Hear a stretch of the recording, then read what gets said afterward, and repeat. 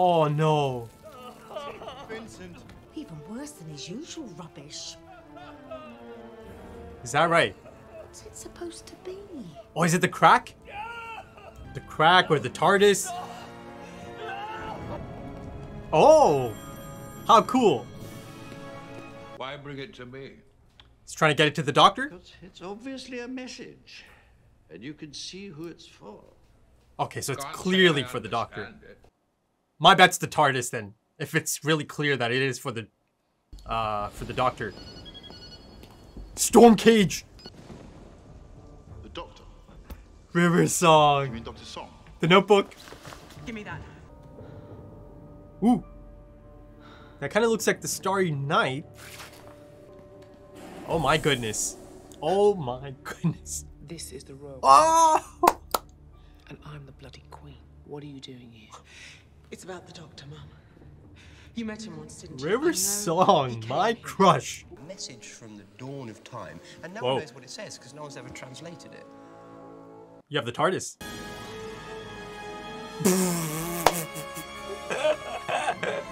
Oh god.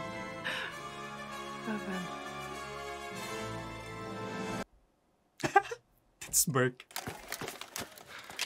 Hail Caesar. Oh, she's got the lipstick. Hi.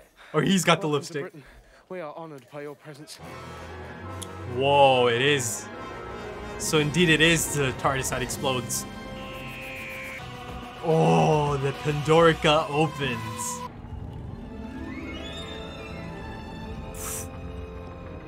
Loving the score. Look at that shot. Look at River's outfit, man. I'm so distracted. Pandorica. Okay, More that's than just a Pandorica. fairy tale. There was a goblin, or a trickster, or a warrior. A nameless, terrible thing, soaked in the blood of 1 billion galaxies. The most feared being in all the cosmos. Pandora's box with all the worst things in the Oh world. yeah, once you open that. That was my favorite book when I was a kid. What's wrong? Your favorite school topic, your favorite story. Never ignore a coincidence. Unless you're busy, in which case always ignore a coincidence. The Romans. What? No. How come they're not showing his face? Are you proposing to someone? I'm sorry? Oh boy. I found this in your pocket. A friend of mine, someone I lost. Would you mind? A friend of mine, Weird, eh? I feel. I don't know, something. Nothing is ever forgotten, not completely. And if something can be remembered, it can come back. Yeah? Let's see. Bang. Doctor?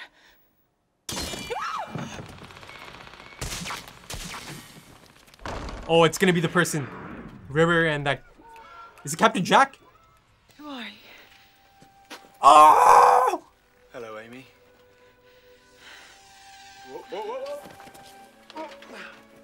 Oh my god. Okay. Yes. Does he not realize? Half an hour should be fine. Okay, Romans. Good. I was just wishing for Romans. Did she miss me?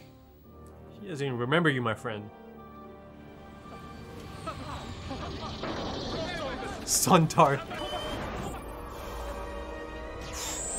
Jeez. You're surrounded. Have you Wow. got a plan? Yes, now hurry up and get the TARDIS here. I need equipment. Who's got Pandorica? Answer. I do. Next question. Who's coming to take it from me? Come on! Wow. Look at me. No plan, no backup, no weapons worth a damn. So, if you're sitting up there in your silly little spaceship with all your silly little guns, and you've got any plans on taking the Pandorica tonight, just remember who's standing in your way. Remember! Let somebody else try first.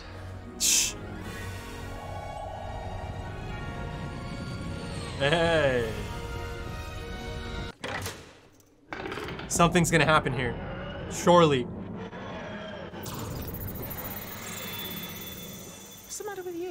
They're still Yeah. out Is it safe up there? Not remotely, but it's fresh. Oh no. Oh, you're the guy, yeah? The one who did the swordy thing. Stabby. She doesn't remember me. Hmm. How can she not remember me?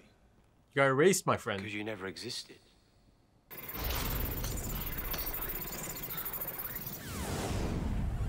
Ah, the opening. She's so lovely. Oh my god. Whoa. Whoa.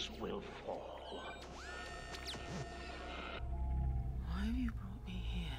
Wow. Oh my goodness. The tension.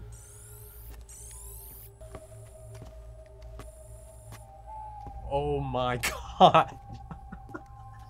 I can't. Okay, focus. Focus. Amy's room. Whoa. A place more deadly and more powerful and more impatient than their tiny minds can imagine. Oh. Whoa. So it's kind of like Pandora's box then. Rory. Strange name for a Roman. Nothing. It's just not what you expect Romans to be called. What's it short for? Veronicus. You're crying. Right. Doctor, how is this possible? Something's using her memories, Amy's memories. Yeah. How? Doctor, that centurion. Costume party? It's me. It's a trap. It has to be. They used Amy to construct a scenario you'd believe, to get close to you. Oh. Who'll do that? What for? It doesn't make sense. Silence will fall. Oh, isn't that? Silence will fall. Can't remember the name, but I came back. You're crying because you remember me.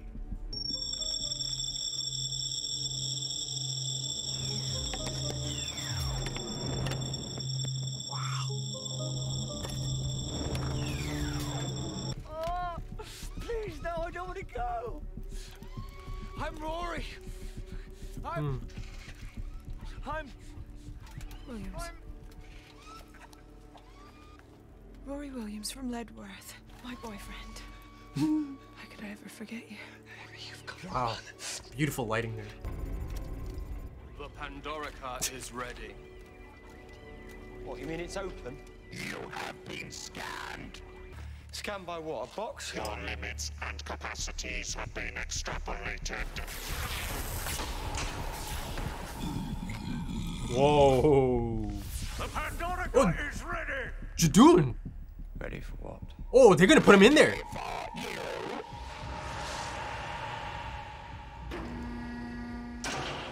This is you. And you are staying. They all came together. No.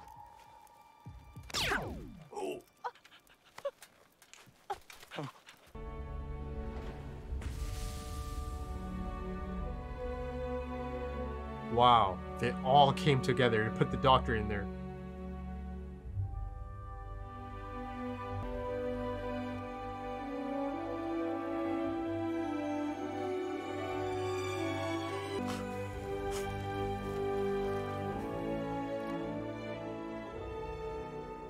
Are you lot working together? Yeah, that's something. Alliance. How is that possible? The cracks in the skin of the universe. All reality is threatened. All universes will be deleted. And you've come to me for help. No! We will save the universe from you! From me. The whole universe will never exist. Please listen to me. The TARDIS is exploding right now, and I'm the only one who can stop it. Listen. River's in there. Wow.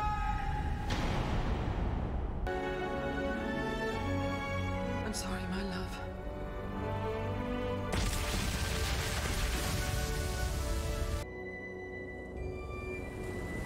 Please don't end. Don't end like this.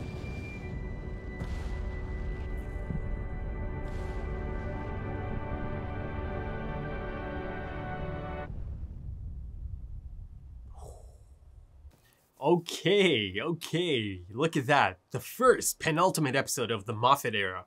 You know, it's all been set up throughout the season. It's all been leading up to this. A breadcrumb trail has been there throughout the episodes, right? The whole crack aspect of it all.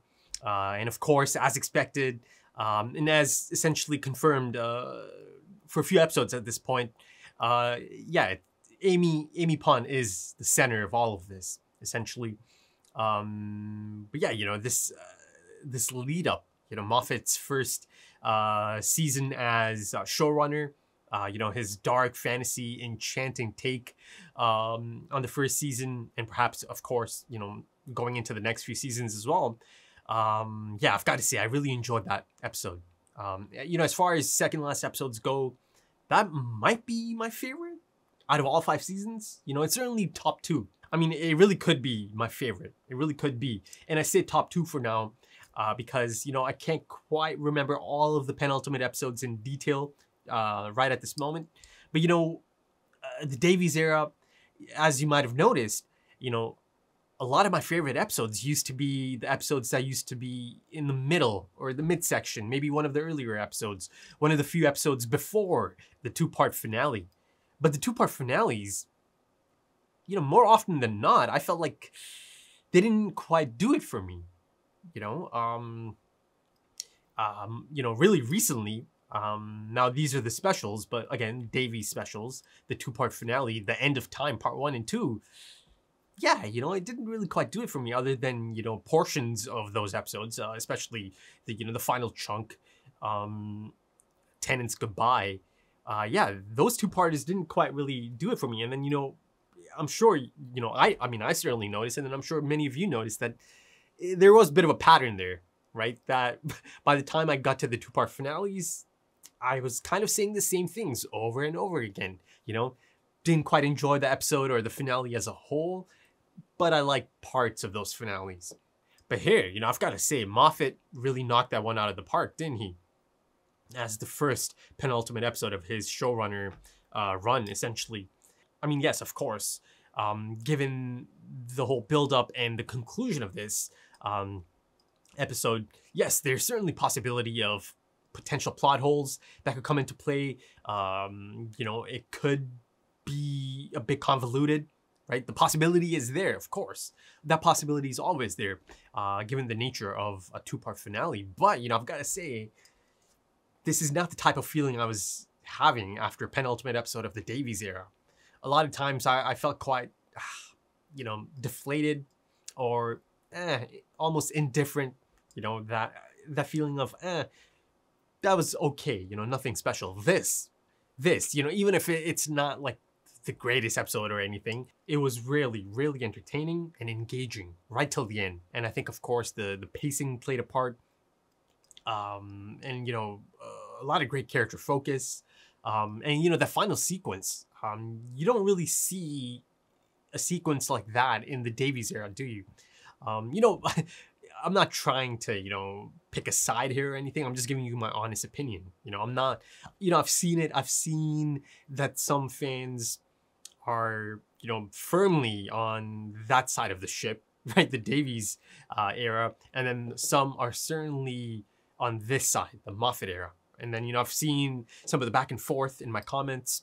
But yeah, you know, my honest take, I enjoyed that perhaps more than any of the Davies penultimate episodes. Again, you know, can't quite remember the details of all of them, going all the way back to season 1 or series 1, Eccleston's season. That was actually quite good. Yeah, the first penultimate episode, I remember that being really quite good. But going back to my initial point about the final sequence, you know, I love the tone of that. Right? It's a somber tone. You know, if there's any other fans of Lost, I'm sure a few of you have seen Lost. It really reminded me of some of the scenes from Lost. And I'm speaking of, you know, the final moment as it's kind of cutting back and forth and showing how things are kind of being left off for all 4 of these major characters at this point. You know, be it River Song, be it the Doctor, Rory, and Amy. And of course, all 4 of them are in quite the situation as the episode kind of signs off on that cliffhanger. And as silence falls, That was quite the scene. That was quite the scene. You know, I was kind of speechless as as that is playing out on the screen. Yeah, and it fades to black. To be continued. I thought it was a fantastic ending. You know, by the end of it, the Doctor is locked into this, you know, prison essentially, right? The Pandorica, or as Amy mentioned, Pandora's box, right? And then and the River Song is essentially about to die, right? I mean, of course, all of us know that, you know, they're going to get out of all these situations. River Song's not going to die. I know that for a fact, right? I know that for a fact, given, you know, the setup and her storyline and the fact that I've seen her die in her first, you know, appearance essentially, or second, technically, since it was a two-parter. So yeah, she's not going to die. I know that. But even so, it's still quite the situation that they've put her in as this cliffhanger. And then, of course, the Doctor's locked away in this Pandorica prison, right? There's quite a fantastic shot of it closing and the Doctor just, you know, yelling out, screaming out as all of his enemies look on. How about that? You know, I thought that was actually quite a unique take by Moffat. You see, he takes a big swing. I mean, he brings in all of the rogues gallery, right? As many as he could. But, you know, like that, it was a different approach. He took a unique approach to this. Though, of course, you know, the Judoon isn't really an enemy, or you can't really consider the Judoon part of the Doctor's rogues gallery or anything. But, you know, it's a situation that kind of brought all of these, I don't know, unlikely beings together, right? For a common cause as the saviors of the universe. As misguided as it might be, they believe they are the saviors of the universe. You know, that's how crazy the situation is. That these creatures, these aliens, these beings kind of had to put their differences aside for the time being, at least, and, you know, focus on the Doctor. Of course, for many of them, you know, this mutual hatred of the Doctor kind of plays into it all, right? So I suppose from that angle, it's not that far-fetched to see them all come together, right? Again, not everyone is a friend of the Doctor, you know, from another perspective. You know, there's a lot of hatred for the Doctor. But of course, they have no idea that River Song is someone who can fly the TARDIS, right? Someone who could drive the TARDIS. So, you know, they are so sure that it's because of the Doctor that the TARDIS does end up exploding. Though, of course, you know, there's still a bit of a mystery there, right? The reasoning behind the explosion that happens inside the TARDIS, and, you know, who kind of takes over the TARDIS, right? River Song kind of loses control because someone takes over, right? Someone is kind of tapping into it, and she's kind of trapped in there. And again, you know, speaking of River Song, Alex Kingston, I mean, every single time, it's such a, you know, pleasant experience to have her back on the show. You know, as you can tell, I adore River Song, right? I mean, it's pretty easy to see I've got quite a major crush on Alex Kingston and, you know, her portrayal of River Song. I mean, that is an incredibly beautiful woman. You know, I cannot hide it. I cannot hide it. I think Alex Kingston has such a commanding presence as River Song. There's this maturity that she brings to the screen. You know, it's this reassuring maturity. And I'm guessing that's one of the reasons I do find her so attractive as well. Not that, you know, that's important, that, you know, she has to be attractive to the audience or anything. You know, just it's a personal thing, you know, it's a personal opinion on the matter. I cannot lie, I do find her really attractive, and these are some of the attributes that really make her attractive to me, at least. You know, again, that maturity, that reassuring maturity, that, you know, that screen presence, the commanding screen presence. She's got that gravitas, right? Again, like I mentioned the last time in that two-parter, you know, she's like the Doctor's equal, right? An intellectual equal to the Doctor. You know, they can kind of go toe to toe, not in this, you know, not in the, you know, fighting sense, but toe to toe as in, you know, they can bounce off each other. They have great chemistry, Matt Smith and Alex Kingston, and even those two characters, River Song and the Doctor, they're just fantastic together. They really are. It's a totally different dynamic, You know, it's a totally different dynamic from the Doctor and his companions. Usually the companions are much younger, but in Alex Kingston and River Song, you have a really unique and fantastic relationship. Though I have seen something a bit similar through Donna Noble, who I adore, of course. But yeah, you know, I've got to say, River Song is easily one of my favorites of the entire show, as far as characters go. And as far as companions go, you know, I guess you can kind of count her as a companion, right? Not an official companion in the sense that she's always there, but, you know, Jack is a companion.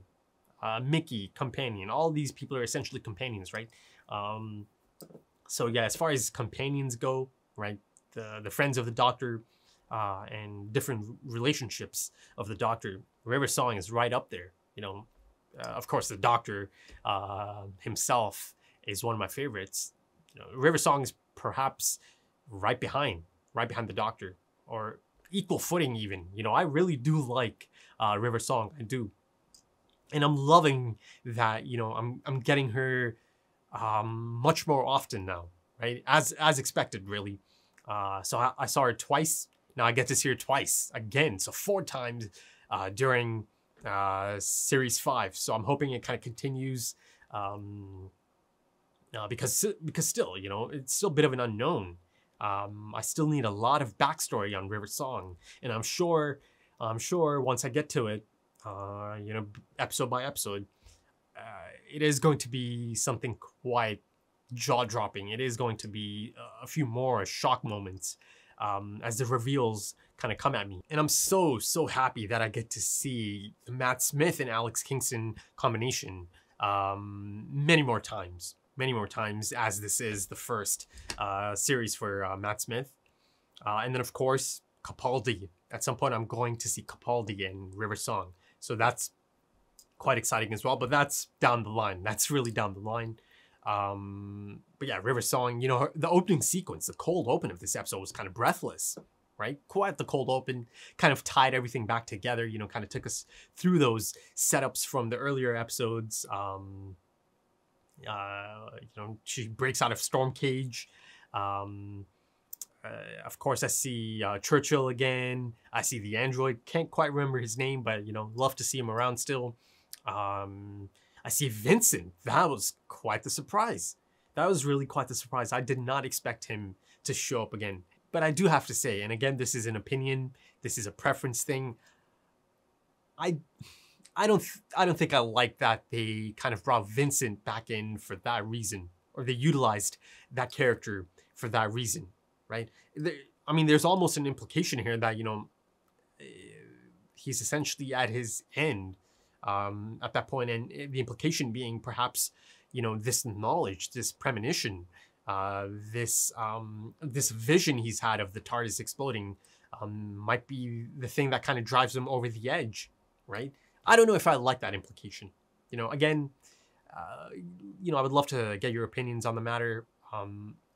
My opinion, I didn't really like that. I didn't like that they brought him back in. I would have preferred if they just left it. But again, you know, beyond that, understandable, completely understandable. You know, this premonition, this vision he's having of his friends, right? Knowing that they're going to die, you know, in his mind, right? The TARDIS exploding, right? And again, you know, to him, some of this imagery, these visions are kind of so vivid, right? So yes, of course, that certainly, you know, makes sense that he is really, really on edge. He's really quite disturbed and unsettled. Yeah, so, I mean, of course, you know, from that angle, it's understandable. I just, you know, if you're going to ask me, I say just leave that out. You know, don't touch that again. But yeah, you know, I suppose that's my nitpick out of the different scenes that kind of, you know, go back to in the beginning. But I love how the painting kind of goes through the years, the decades, the centuries, right? Makes it all the way to the future, right? List 7 shows up as well. And then, of course, the River Song has to time travel, and she does get that. I can't remember the exact name for it. But again, you know, they're kind of hinting at that being Captain Jack's. But, you know, as the blue alien guy opens the box, you know, it's clear that the hand is in there too. You know, so maybe it isn't Captain Jack. You'll have to let me know. But you know, anytime they mention a handsome time agent, I believe the term was, you know, your mind immediately goes to Captain Jack.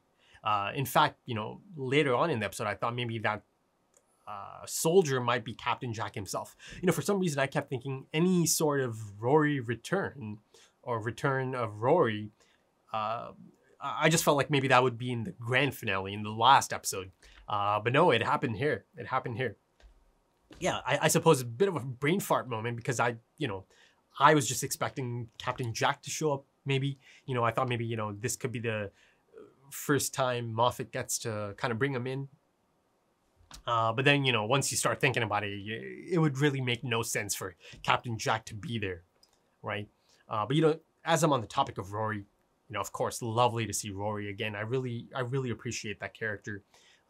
Again, it's a bit of a heartbreaking moment, right? As he realizes Amy doesn't remember him. But then on top of that, he's not actually Rory. He's actually this simulated sentient being, right?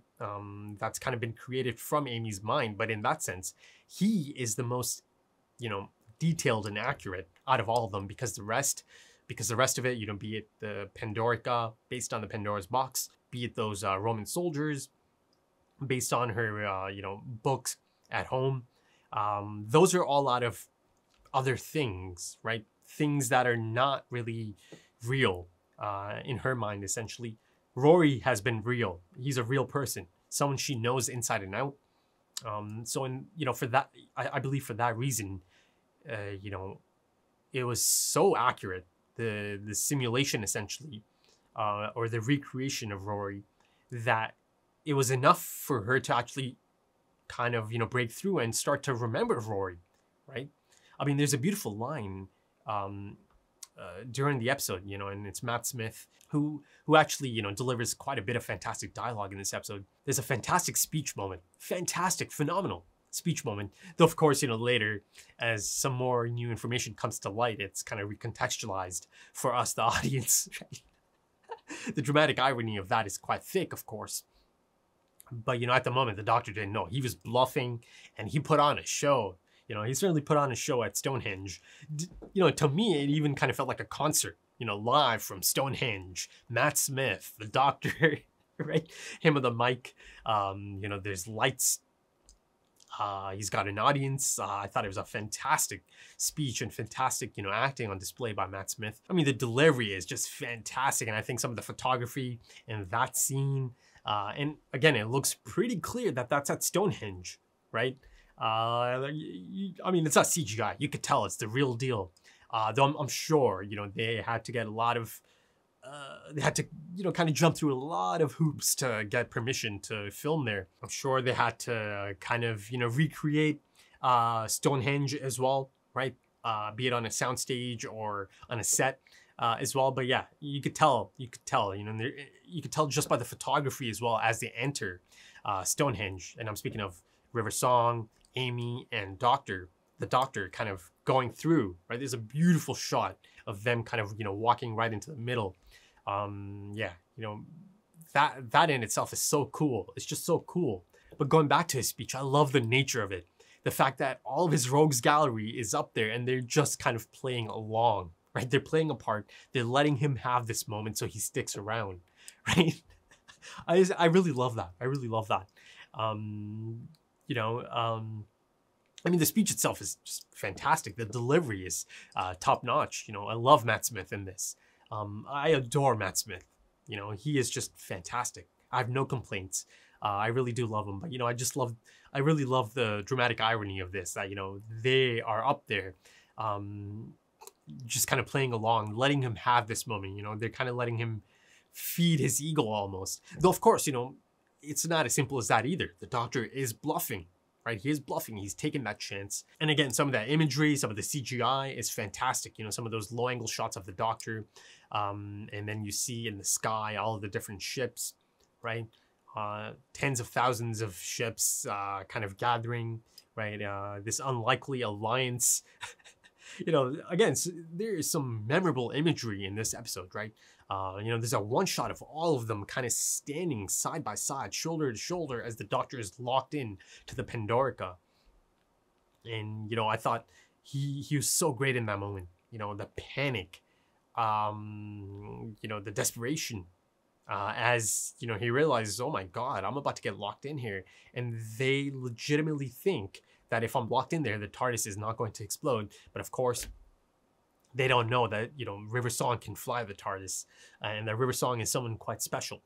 You know, someone really special, that's for sure. You know, see, that much I can infer for sure, that she is really special, and I'm sure there's going to be a lot of shocking moments or reveals or jaw-dropping moments down the line in terms of backstory. But yeah, yeah, I thought Matt Smith was just top-notch. River Song was top-notch in that scene as well. You know, she, Alex Kingston was top-notch in that scene in the TARDIS. You know, the panic, the desperation, and then, you know, subsequently and ultimately the resignation at the end. I believe, you know, the line of dialogue was, "I'm sorry, my love," something along those lines. Yeah. But of course, you know, River Song is not going to die. The Doctor is also not going to be stuck in the Pandorica. Of course, the Doctor is going to break out of Pandorica. And, you know, in fact, I think it's probably going to be really early on, right? In the episode, because of course the Doctor needs to kind of fix all of this, right? And now, in the final episode of the season, of the series 5, I think now some good old time traveling is going to come into play, and this goes all the way back to the first two-parter of River Song.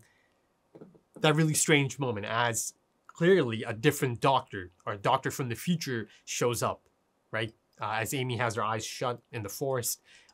It's a different Doctor, you know, different demeanor. He's got the jacket on.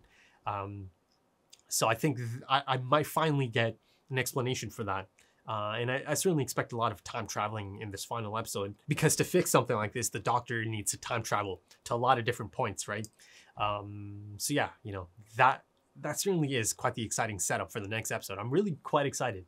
Like I mentioned, you know, some of the Davies era two-parters, or the first of two-part finale, the penultimate episode, didn't quite have me this excited. But, you know, going back to the fantastic opening sequence, River Song, you know, in the cold open, I loved her costume changes, right? And, you know, the hair, the makeup, I loved the transitions from different time periods. And, you know, she's really getting to flex her range. You know, she could really rock any look. I mean, as you saw, and, you know, I suppose the playful term these days is simping. I was really simping for River Song. Her in those outfits, the hair, she's just stunning, man. I'm really crushing hard. I mean, there's a few moments my jaw kind of dropped. I mean, this episode had a really fun action adventure feel to it all, didn't it? Right? Indiana Jones, The Mummy. I'm speaking of the original Mummy, the 90s Mummy. Brendan Fraser, a bit of Star Wars, perhaps. But, you know, her costume, I felt like it was inspired by some of these, you know, films I've just mentioned. I mean, those jaw-dropping brown pants. You could see a bit of Han Solo inspiration there, perhaps, right? And then maybe a bit of Princess Leia in that, you know, beautiful coat she had on, or jacket. Yeah, you know, and then of course she had the black bodysuit. Oh my goodness. Yeah, you know, again, costume design, set design, photography, the acting, the incredible score by Murray Gold never disappoints, you know, never disappoints. Always just incredible music on display. It really is a treat. I'll never get tired of saying it, but Murray Gold is so crucial to Doctor Who. I mean, it's really clear to the Doctor at this point, and the audience as well, that, you know, that big empty house that Amelia Pond, young Amelia Pond used to live in, who I think I have a good chance of seeing in the next episode as well. You know, like I said, I really expect a lot of time traveling going on. And there's still a few standout moments from the 11th hour that are still kind of a bit puzzling, right? So maybe I'll get a few answers for those moments. But yeah, you know, Amelia Pond by herself, you know, ultimately she forgot her parents, right? They got taken by the crack, I guess. They were forgotten because of the crack, erased essentially. I guess the same thing can be applied to the ducks in the duck pond in the 11th hour. And, you know, speaking of some fantastic dialogue, you know, the doctor is kind of describing this being, essentially, right? That essentially ends up sounding kind of like the doctor. As you saw, you know, through my reaction, I was like, okay, you're describing someone that could be yourself, actually. You know, he's speaking of, you know, a goblin, a trickster, a warrior, you know, a nameless, terrible being soaked in the blood of a billion galaxies. Oof. Oh my goodness. And then, you know, he kind of goes into about how, you know, this being falls to your world and kind of destroying it, right? The oncoming storm, as, you know, he calls himself. So yeah, you know, that description really fit the bill. You know, I was really starting to think, okay, he's kind of describing himself. That moment Rory kind of questions, or, you know, he kind of posed the question, you know, why am I here? You know, the doctor himself also doesn't understand it. But his response to Rory, I thought it was just so lovely. It was such a, I don't know, it was a beautiful response. You know, the talk of miracles, that it's one of the theories, at least, that, you know, he spent like 900 years, he hasn't seen one, but, you know, this could be it. This could be it. Sometimes the universe is a strange thing, you know. I mean, the universe is a big place. It's impossible to understand everything, but, you know, this could be one of those moments, right? And I believe he said this would do me, right? So I loved how he doesn't complicate it any further for this Rory, even though it's not really Rory. But of course, since, you know, this is someone Amy is so close to and knows inside and out, it's an actual person in her life for a long, long time. You know, this recreation, the simulation, it actually ended up playing a major part in her remembering. And then, of course, that kind of ties in perfectly with that beautiful line of dialogue, right? If it can be remembered, it can come back. I think that right there is a fantastic setup, perhaps for the next episode as well. If it can be remembered, it can come back. So yeah, let's certainly put a pin in that. And, you know, I love how Amy slowly starts to remember Rory. And, you know, even though Rory is pleading with Amy to just run, you know, because he's afraid he is going to kill her. He knows, you know, ultimately he's going to end up killing her if she doesn't leave. She didn't give up on him, right? Yes, ultimately she got shot. And it appears that she might be dead, or she's about to die, essentially, on her last legs, essentially. Of course, she's not going to die. I'm sure something's going to happen and she's going to end up living, and she'll play her part in the finale. You know, she's kind of lost Rory twice, right? So far in series 5. And then now you see that Rory kind of loses Amy. But yeah, you know, I think that's all I have for this one. I think that was just fantastic. You know, everything set up perfectly for a fantastic finale to perfectly bookend series 5, right? Fantastic opener in an 11th hour, one of the best episodes of Doctor Who, one of my favorites. And then, you know, the potential is there to bookend with a fantastic finale. So yeah, you know, I'm really quite excited. I'm really quite excited for that one. So if you enjoyed this, consider dropping a like, consider dropping some comments, give me your thoughts. If you're interested in full length or perhaps early access to the next episode right now, consider checking out the Patreon page. The link is in the description, in the pinned comment. So thank you for joining me for this one, and thank you for your time, as time is quite precious. And I hope to see you again soon for the next one. So until then, take it easy.